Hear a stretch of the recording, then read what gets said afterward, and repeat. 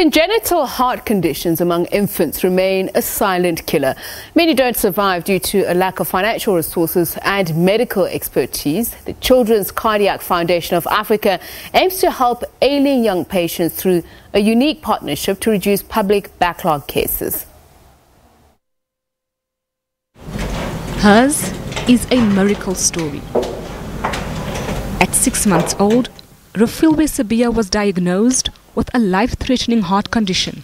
A normal average human being is born with two valves, one that carries deoxygenated blood and one that carries oxygenated blood. So mine, it was one which was mixed blood basically. So I didn't have enough oxygenated blood going through my body. And that's when I started complicating, shortness of breath. I was a bit purplish in color, and I think that's when my mom picked up that I was ill because the signs were there, and she's a nurse, so she knows some of these things. So that's basically, I was born with it. It was only discovered a few days after I was born. 2 operations were only possible through donations. 29 years later, Refilwe keeps on giving back.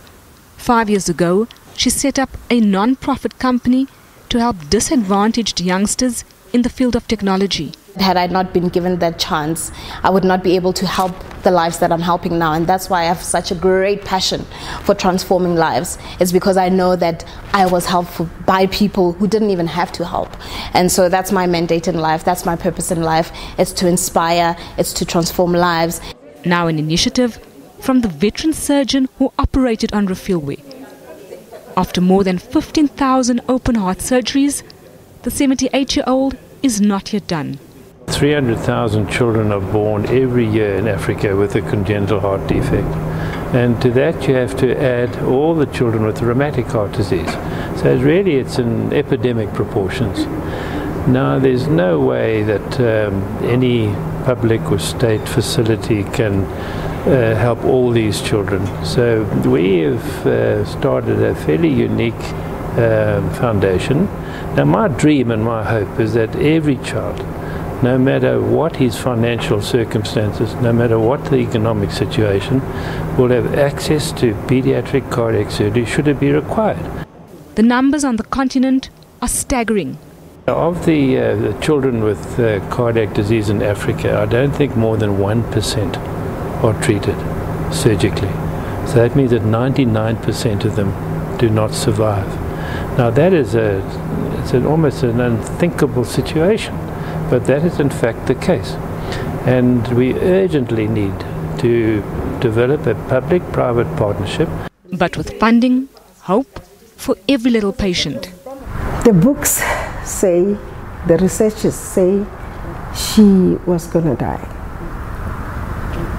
So, looking at her today, going towards her 30th birthday, it's just a wow.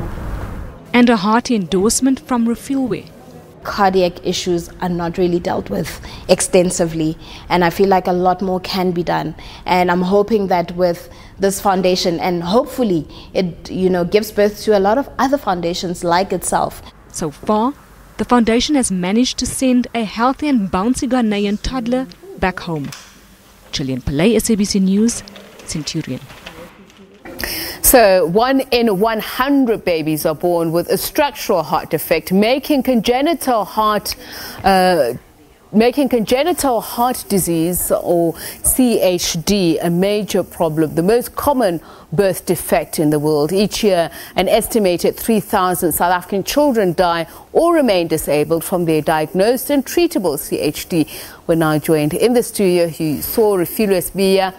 So in that clip, she's in studio with me, and on Skype is Professor Kinsley of the Children's Cardiac Foundation of Africa to tell us more about their work. He was also in that interview. A very warm welcome to you both. Professor Kinsley, perhaps let me just start with you.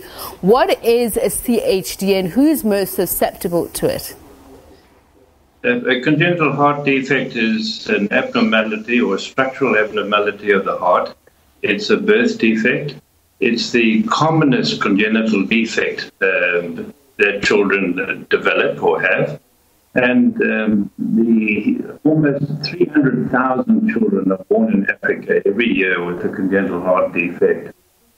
Sadly, very few of these are correct. Now, Pediatric cardiac surgery has witnessed performance beyond prophecy, and virtually every single congenital heart defect can be corrected, or at least very well palliated. So these children can live like Refilwe. They can become absolutely normal. And not only can surgery save lives, but in addition to that, it transforms lives. These children become absolutely normal. So for me, it's really quite unthinkable that so many children are not given this opportunity becoming like Refilwe. Refilwe is, I think, a wonderful living example of what pediatric cardiac surgery can do. That's the end. But Professor, just what are the most common cases of congenital heart disease, and are there treatments that are common? Yes, most certainly. There are common defects such as a hole in the heart. Now, a simple hole in the heart is very easily correctable. The cost is not great. When one considers that the initial cost might be, say, 150,000, 200,000 Rand, if it means 70 years of productive life, it really pales into insignificance. It is not a very expensive procedure considering that it saves a life and it also transforms a life. So that these children, rather than suffering, going back to hospital every other week or month at extreme cost, with a simple operation, can survive. And they can do very well and live absolutely normal lives. Now, there are obviously far more complex anomalies. Not all of them are simple holes in the heart. But the fact remains that the more complex anomalies, we can, and if we can't correct them, we can palliate these children very well indeed, so that they can have a very good All right, Professor, while we hope that that line improves, let's chat to Refilwe now. Refilwe, what did your parents, we saw your mother there in that video, know about congenital heart disease at the time, or even the people around you? So my mom luckily is a nurse and she works in the pediatric ICU. So she knows quite a bit about such things, but she wasn't entirely enlightened about congenital heart diseases at the time. And so it was a frantic when they said, you know, we need an operation, there's no doctor around, you know, because especially in our community, you know, heart defects, you know, they're not so popular. But luckily, because she's in the medical fraternity, she was able to then, you know, speak to her colleagues and ask for help from people around associate hospitals who she was working with. And that's how really we got the help. And you had 2 operations. Tell us a little bit more about that. So the first one, I was 6 months of age. So I wouldn't remember much about that one. But I had to do corrective surgery at the age of 14. This was back in 2003. And around the second one was when I was then aware what was happening.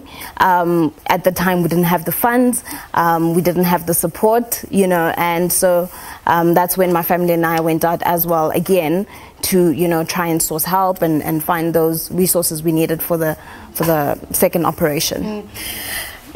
Was there any stigma attached to it growing up? Definitely. As a young girl, your friends are doing netball. Well, I did netball, but I wasn't allowed to do any other position but goalkeeper because you don't get to move much. So I wasn't allowed to, you know, participate in a lot of things growing up. And it was very hard for me to explain to my friends what was wrong with me, because they're like, okay, you don't have a heart, so you have someone else's heart. There were a lot of, you know, where you have to explain yourself time and time again why there are certain things you can't get involved in. So there was a stigma, and essentially even around our black community, because there isn't a lot of, you know, there isn't a lot of knowledge around such diseases. So, Professor, just to come back to you, what are the factors that you found on the African continent with regards to CHD, and how many people are affected by it? Well, you know, I don't think the incidence is any greater in Africa. It's the same all over the world. But if in the United States and Europe, for example, every child with a congenital heart defect is treated, and they grow up to become very normal individuals. So there's no special high incidence in Africa. It's just that in Africa, We have so many patients who are not treated. You know, to such an extent that when I delivered a lecture in Turkey to the international group a few years ago, I entitled my lecture, Neonatal and Infant Cardiac Surgery in Africa, Continental Genocide. They were strong words, but it had an immediate impact on the world. They did a variety of things, and they encouraged us to continue our work. But, you know, I remain committed to the ideal that every child with a congenital heart defect should receive treatment if they require it. They can all end up like Refilwe. And we have sportsmen, we have doctors, we have all sorts of individuals who have recovered and whose lives have been transformed. They not only self-survived, but their lives have been transformed. And this is my dream. My dream is that one day will in fact be the case. And we need to start now. We need to do something about it. We need to develop foundations. We need to enter into public-private partnerships, whatever is required to achieve that goal.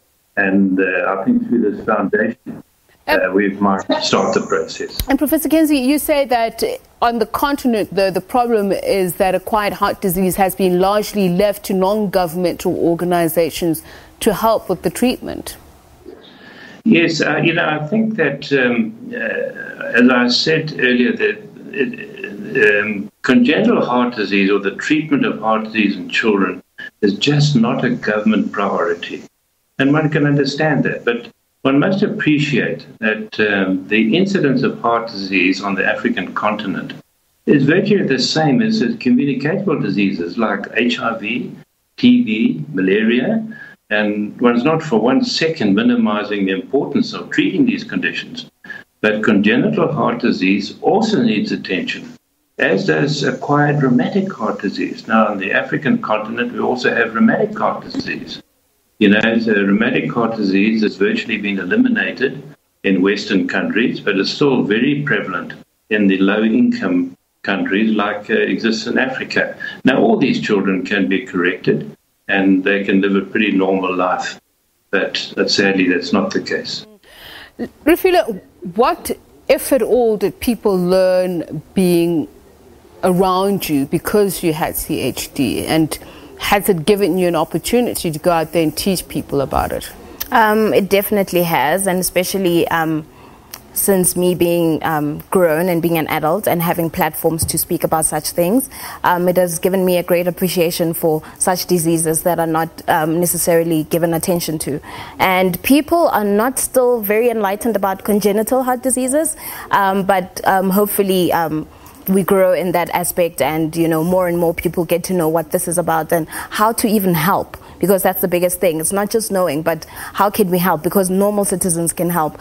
We need resources. That's the biggest problem and the biggest issue we have, and trained personnel. So with, you know, people knowing what this issue is, I think then we can really, you know, we can forge forward successfully. Are there particularly platforms that you have where people can either donate, or, as you say, the lack of expertise, where these personnel can be recruited or accessed? So that's where the foundation that Rob Kinsley started not so long ago. That's where people can help and actually chip in. It's called the Children's Cardiac Foundation in Africa. So tccfa.com. So people can then go onto the website and, you know, you can actually donate money or just find out how to spread the word further. And just, Professor Kinsley, are there common traits and experiences for survivors of CHD without surgical intervention? Without surgical intervention, all that happens is they get repeated admissions to hospital, often to the intensive care unit, and it's very costly. It would be far cheaper, in fact, to operate on these children rather than having repeated admissions until, of course, they pass away. So, you know, that's why I think that the treatment of congenital heart disease is so cost-effective, and it literally transforms lives, it saves lives. So we spoke about the lack of finances and expertise, but if effective treatment is possible, why is it unavailable outside of these factors?